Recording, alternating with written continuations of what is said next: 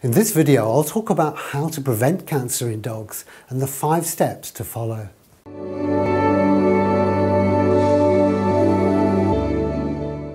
Hi, I'm Dan Scott, canine nutrition and home remedy specialist, and if you're new here, hit the subscribe button below to stay in touch with all the latest videos that I do. And feel free to comment or ask questions below. Hearing the news that your dog's been diagnosed with cancer is a bitter pill you hope never to have to swallow. I know, I've been there, and it was painful losing the best friend I ever had. Today, half of all dogs will get cancer at some point, and the conventional treatment of chemotherapy just when a dog is at its most vulnerable is an invasive act with a very low success rate that simply finishes off the dog in the most dreadful manner. Cruel really, but the pharmaceutical drug machine knows cancer's its gravy train. My latest pet parent customer faced a simple fact: pay $8,000 for chemo and potentially 12 months grace, or set to work on a fresh food diet, cancer supplements, a large helping of love, and let's get the dog's immune system powered up to fight this disease on its own terms, and with good grace, enjoy a few healthy, joyful years. And with that said, the best cure for canine cancer is prevention.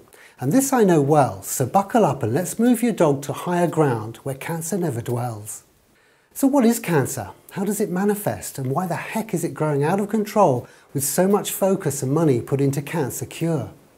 Huge questions, and depending on your constitution for accepting uncomfortable answers, I'll leave you with a few that may surprise you, and then I'll leave it there because the word for today is prevention.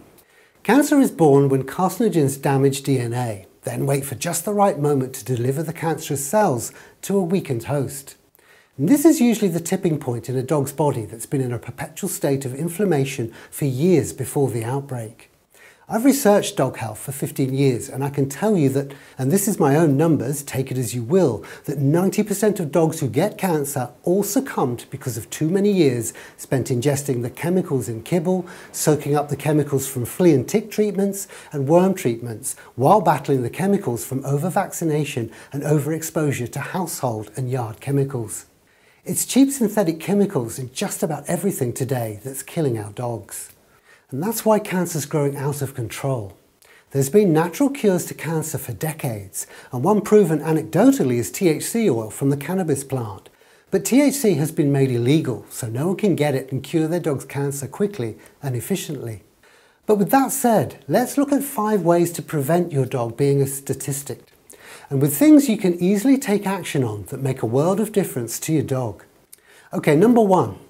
Time to get sensitive about what you buy and use in the house and around the yard. Think household detergents, deodorizers, surface cleaners, soaps and cleansers.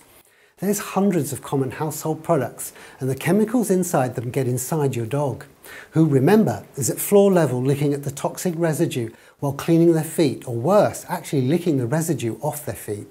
Remember, I said before, the tipping point in a dog's body that's been in a perpetual state of inflammation for years before the outbreak of cancer. Well, you simply never know where the cancer's come from or why it started, because it takes years of low-level inflammation before the cancer spread and eventual detection. There are so many toxins in household cleaning supplies that if they were actually listed, you'd never touch them.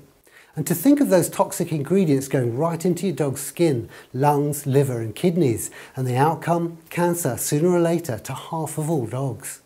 So do your best, become proactive and start looking at the clean alternatives. They're animal friendly, or make your own at home, and there's plenty of online recipes for safe household cleaners. And number 2, in the yard things don't get any better as we spray our lawns, weeds and woodwork. Remember, dogs are low to the ground and their nose gets into the glyphosate weed killer soaked undergrowth, licks at the newly protected wood fence panels, or licks their feet after walking on lawn care treatments. And scientific studies have proven the link between lawn care products and canine cancer. Again, and I know it can seem like a burden, but search out the natural ways to keep your yard as you want it, but without the toxins. Because they go right into your dog, and regardless of the marketing on the product's label, and yes, Roundup has been linked to cancer in humans, so what chance does your dog have? And number 3, flea and tick and deworming products simply soak chemicals into your dog, and chemicals such as carcinogenic permethrin have been clearly linked to lung cancer and liver tumours in laboratory tested animals. And again, it's the drip-drip effect over years of use that eventually leads to a cancer outbreak. There's excellent natural means to rid your dog of fleas or prevent them, and I'll leave a link in the description below to a video on this. And number 4, never give an unnecessary vaccine. Once an adult dog has responded to a core vaccine, research shows that the dog doesn't need any more. Instead of revaccinating, ask your vet to run a titer test to first see if your dog even needs that vaccine. Groundbreaking work done by veterinary immunologist Dr. Ronald Schultz studied all the major vaccines used on dogs. And in over 1,000 dogs, every study he conducted gave the same conclusion every time. Vaccines for diseases like distemper and canine parvovirus, once administered to adult animals, provide lifetime immunity. Distemper provides 7 years by challenge and 15 years by serology. Parvovirus provides 7 years by challenge and 7 years by serology. And adenovirus provides 7 years by challenge and 9 years by serology. It was Dr. Schultz's work that led to the major veterinary associations to understand that core vaccines were protecting dogs and cats for life. So in 2003, they changed their revaccination guidelines. The AAHA and the AVMA did change their recommendations from annual to every 3 years. Not the biggest step needed, but a step in the right direction at least. So how do we protect our dogs and cats from infectious diseases while limiting the risk of vaccine damage?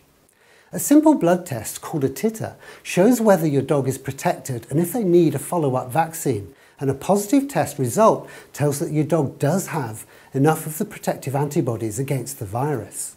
Titer testing is a vital way to protect your dog's health from over-vaccination. And number 5 is keeping your dog's diet as healthy as possible. While the underlying cause of cancer is said to be uncertain, many years of research and practice lead me firmly to believe that there's no uncertainty at all, as chemically laden inadequate nutrition has a disruptive impact on a dog's immune system that's cumulative over time. And kibble contains many additives, and it's pretty harsh on your dog's system, leading to long-term chronic inflammation, and you know now where that eventually leads. So if you can switch your dog's diet to home-cooked or a raw food diet, you'll have the control you want over what goes into your dog's body. And if for whatever reason you can't feed your dog these diets, I fully recommend you feed your dog a healthier kibble diet to really help cut down on all the additives in kibble, fix up chronic ill health conditions, and boost your dog's immune system to prevent cancer down the line. Feeding your dog a healthy kibble diet is the key to less oxidative stress, much reduced stress on your dog's liver, natural vitamin and mineral intake, enzyme intake, and reducing chronic ill health. And there's little support for dog owners feeding a kibble diet, as most help usually comes in the form of a drug or prescription diet that still leaves the underlying cause begging for help. So I developed the healthier kibble diet and have been using it for dogs for many years. It's a great way to introduce whole food supplementation to your dog's current kibble diet without having to change their current feeding routine.